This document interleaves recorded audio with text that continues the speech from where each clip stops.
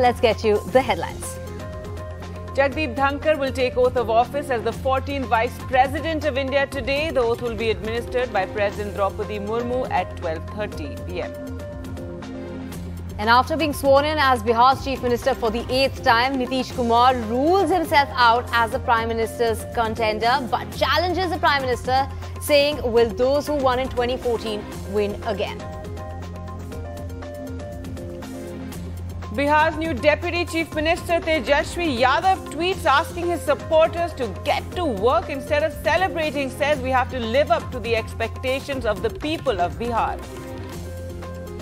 And Delhi's COVID positivity rate spikes to nearly 18% at 17.83%. 2,146 new cases of COVID-19 have been reported in the last 24 hours with 8 COVID-related deaths. After several people in Karnal, Haryana alleged that they were being forced to buy a tricolour flag when they went to buy ration, the shop license has now been suspended and the government has clarified it is voluntary to buy the tricolour.